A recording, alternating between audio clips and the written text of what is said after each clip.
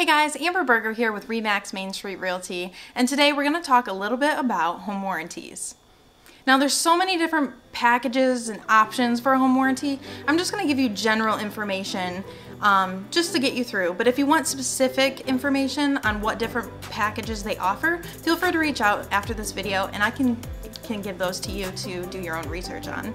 But just as like a general overview of a home warranty is for somebody buying a home looking for a little extra coverage. So you purchase a home warranty, they're roughly anywhere between $400 and $700 and you pay for it at closing. And then over the next year that you're in your home, if something were to break, you call your home warranty, schedule to fix it, and if it's covered by your program, they'll either reimburse you for the amount spent or a portion of it, depending on what you choose.